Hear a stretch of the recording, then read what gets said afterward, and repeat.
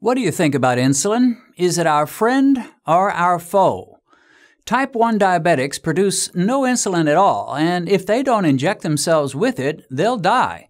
But can you ever have too much insulin? Could it be that you're walking around every day with 10 times more insulin in your blood than a normal person? Let's talk about it.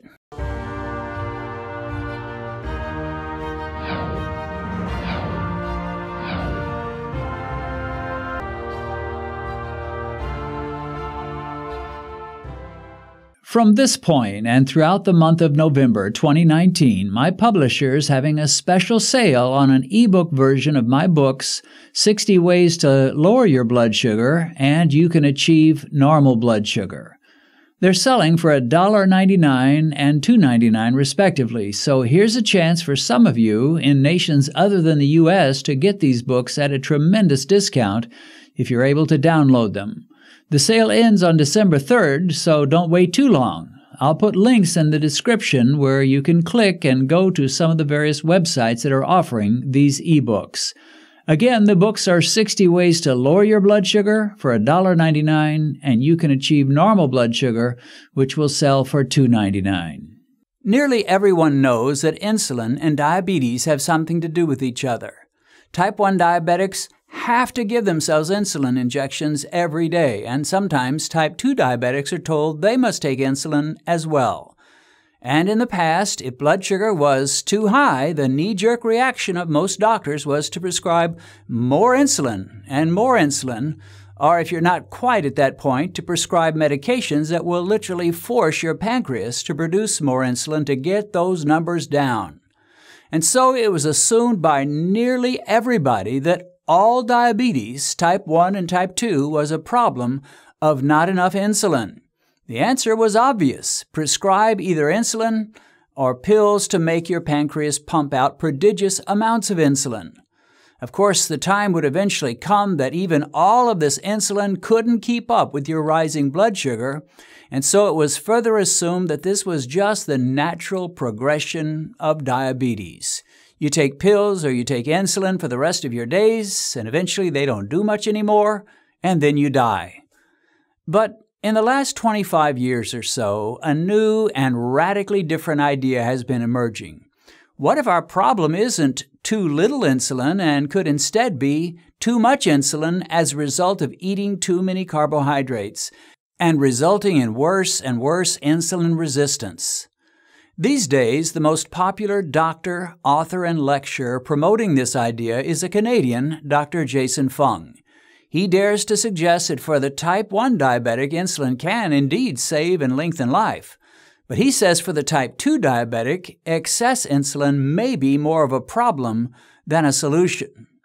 In today's video, I want to go back in time, before Jason Fung had even graduated from medical school, and share with you some thoughts from a book by a man that really understood this whole concept of excess insulin before nearly anyone else. Now, when I was battling with runaway blood sugar in 2001 and 2002, there was no YouTube. I know that's totally unthinkable to some of you younger folks, but it's true. All I could do to try to figure out what was going on in my body, besides test my glucose, was to read books. And of all the books I read, none made more sense and had a greater impact on me than this little book right here, which is my original copy from those days. It's called Protein Power, and it's written by a married couple, Michael and Mary Eades, who are both doctors. Now, some of you may be a little bit leery of the title Protein Power. Today, nearly all the low-carb doctors and nutritionists encourage a high-fat diet, not a high-protein diet. And I would agree, although I don't really monitor my macros nearly as carefully as many do. But most of the low-carb world would probably agree today that the idea of promoting protein over fat wasn't really the best. But the book has really very little to say about protein, considering its title. The authors are far more interested in dealing with the subject of excess insulin and hyperinsulinemia as a result of eating too many carbs. And in that respect, they are dead on. Even though the book was written almost 25 years ago, it's as current as today's news. In fact, when I read all that they say about insulin, excess insulin, and hyperinsulinemia, it so perfectly matches with what Dr. Jason Fung is saying these days, I cannot help but guess that Fung read the book at some point and was powerfully influenced by it. Now, whether he did or not, I surely can't say, but I can confess this much. This book was a major influence in my life. If you were to look at the pages of this book, you would find all kinds of markings, blue marks, red marks, underlined sentences, and circled paragraphs. Without a doubt, I marked up this book more than any other book I read on the subject of diabetes. I can't possibly give you a full-scale presentation about the book. You can buy it yourself and read it. But in this video, I want to share a few of their quotes, especially about insulin, and give you an idea of the heart of what they're saying. Now, even though Michael and his wife, Mary, are co-authors, for simplicity's sake, I'll just use Michael's name when I refer to the author. Okay, let's get started. You don't have to read very far before you figure out what this book is going to emphasize. In the introduction, Michael states, "We knew, as does every doctor, that the immediate effect of carbohydrate consumption is increased blood glucose, then an increased insulin level. As we studied the medical literature, we found that researchers the world over were finding elevated insulin levels associated with obesity, heart disease, high blood pressure, and diabetes, the common diseases of modern man. We also found that the same researchers were, for the most part, trying to treat these patients by giving them more of the same thing, that is, more carbs. It made more sense to us that if excess insulin indeed causes these disorders, perhaps patients would be better off reducing their carbohydrate intake, not increasing it." Well, that makes sense, doesn't it? If you're trying to treat someone of alcoholism, you wouldn't normally be prescribing them 2 extra bottles of whiskey every day.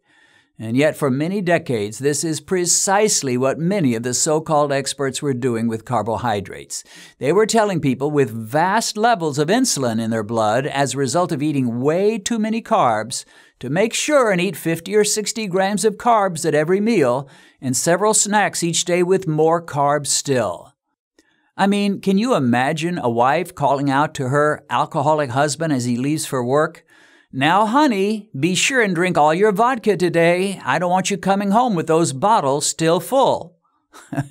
Well, in another of his opening statements, Michael Eades declares that the amount of carbohydrate required for human health is 0.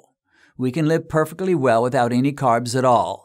Now, nearly all of us who keep up with the keto diet and low-carb eating have heard this, but this was written back in 1996, when such a statement must have been considered nearly heretical. It's a wonder the Eades didn't get stoned for suggesting such a thing. Eades writes, "Even complex carbohydrates stimulate large quantities of insulin because all carbohydrates are basically sugar. Various sugar molecules, primarily glucose, hooked together chemically, compose the entire family of carbohydrates." This means that if you follow a 2,200-calorie diet that is 60% carbohydrate, the very one most nutritionists recommend, your body will end up having to contend metabolically with almost 2 cups of sugar per day. The solution the book proposes, of course, is very simple. Don't eat very many carbs. Cut the carbs, you cut the excess insulin, and you stop experiencing things like obesity, diabetes, heart disease, and hypertension. Dr. Eades says, "Diet is what make insulin levels go haywire in the first place, so it stands to reason that dietary changes should be able to reverse the problem." Well, that's almost exactly what Dr. Jason Fung has been preaching to diabetics for the last 10 years or so, and countless diabetics, embracing that simple truth, have become former diabetics. Diabetes is a dietary disease. You don't catch it from someone else. You don't come down with it as a result of being out in a cold rain. You get it from eating carbs and more sugars and still more carbs and still more sugars. Now, this next quote is my favorite of all, and if you've seen most of my videos, you've probably heard me quote it before, but I cannot possibly leave it out here. To me, this is absolutely the best quote I've ever heard about insulin. No other quotation, no other commentary or paragraph even comes close to my thinking. Dr. Eades writes, "In the appropriate amount, insulin keeps the metabolic system humming along smoothly with everything in balance. In great excess, it becomes a rogue hormone, ranging throughout the body, wreaking metabolic havoc and leaving a trail of chaos and disease in its wake." So powerful, so beautifully written, and so true. Is insulin your friend? Absolutely, you've got to have it. But can it become your worst nightmare? You'd better believe it can. When you're going to work every day with 5 times, 8 times, or 10 times more insulin flowing in your bloodstream than what is normal and proper, you are destroying yourself and bringing upon yourself a host of health miseries. Diabetes, hypertension, heart disease, strokes, kidney failure, all of these are branches that grow out of the trunk of hyperinsulinemia. In short, far more insulin than what's good for you.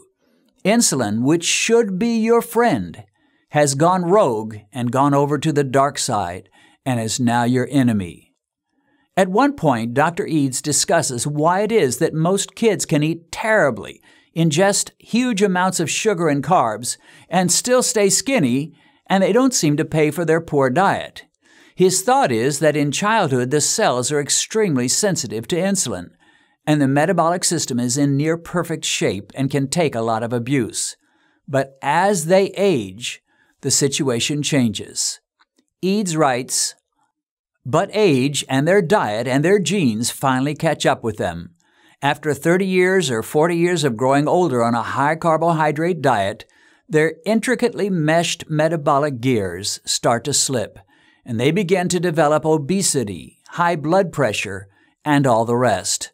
By then, they will have an insulin problem." And of course, he's exactly right. Most of us, as 10-year-olds, had no metabolic problems. We had no trace of diabetes. We didn't have high blood pressure. We took no meds, and we were not overweight. What in the world happened to us? Well, in Dr. Eades' words, our metabolic gears started to slip. What we could get by with at 10 years of age, we cannot at all get by with at 45. Here's another of my favorite quotes. Dr. Eades writes, "The root cause of all the metabolic disorders like obesity, diabetes, and hypertension is chronically elevated insulin and insulin resistance. There are no medications yet to treat this disorder. The right diet is the only remedy, but it works extremely well." I love it. I just love it. There are medicines to try to treat diabetes, of course, and high blood pressure, but there is no medicine that gets to the root of the problem, which is insulin resistance as a result of far too much insulin in our bodies. There is only one remedy, and that is diet. But the good news is that it works extremely well, wonderfully well, amazingly well. And that's why I get all these testimonies coming in every day from people who embraced the dietary remedy and found incredible results, including an A1C level leaving the realm of diabetes and destruction and dropping down into a normal area where most, if not all, the diabetic symptoms and complications have packed their bags and left town. To quote Dr. Eades once again, "The right diet is the only remedy, but it works extremely well." Well, what's a diabetic to do? Dr. Eades writes, "Your tasks are simple. Reduce the amount of insulin circulating in your blood during the day and restore the sensitivity of your tissues to insulin. The quickest and actually the only way to achieve metabolic control is to restrict the amount of metabolically active carbohydrate you put into the system." In one part of the book, Dr. Eades spends some time looking at the diet of the ancient Egyptians. These were some of the first of the ancient societies who became almost totally agricultural. They devoted huge sections of land for wheat production and came to eat massive amounts of bread and bread products. Their bread was all whole grain bread. They also ate a lot of vegetables and fruits and very little meat. In short, they were eating the way nutritionists have been telling us to eat for the last 60 years or so. We've been told that if we eat a low-fat diet with lots of vegetables and fruits and whole grain breads, we'll never get heart attacks, we'll be healthy all our lives, and we'll live into our 90s. And by this logic, the Egyptians should have been the healthiest people in all of history. But they were not at all. They were often overweight, they had terrible tooth decay and gum disease, and they had a lot of heart disease. Yeah, you heard me right. With this low-fat diet, this whole grain bread diet, they had heart disease. Eades writes, when paleopathologists dissected the arteries of the Egyptian mummies, they did not find smooth, supple arterial walls, but rather arteries choked with greasy, cholesterol-laden deposits that were often calcified, exhibiting an advanced stage of atherosclerotic disease. Many had arteries that were scarred and thickened, indicating the presence of high blood pressure. What makes this book Protein Power by Michael and Mary Eades amazing to me is that 1, it is so dead on about the role of excess insulin brought about by a high carbohydrate diet, and 2, the fact that it was written long before the guys that you know and appreciate, guys like Dr. Fung, Dr. Eric Berg, like nearly all the keto promoters and me, knew anything at all about it. No doubt about it, we have to give major kudos to this forward-thinking couple whose amazing insight about carbs and excess insulin led the way. They were pretty much a lone voice in the wilderness, but today we're catching up and realizing that what they were preaching was exactly right. Yeah, they didn't seem to appreciate fat quite as much as we do today, but they sure understood carbs and insulin. And by the way, I'm talking about them as though they were dead, but they're very much alive. If you type the name Dr. Michael Eades in the YouTube search box, you can find quite a few videos that they've done. But of course, I'd encourage you to also get the amazing book, Protein Power. I'll put an Amazon link to it where you can order it.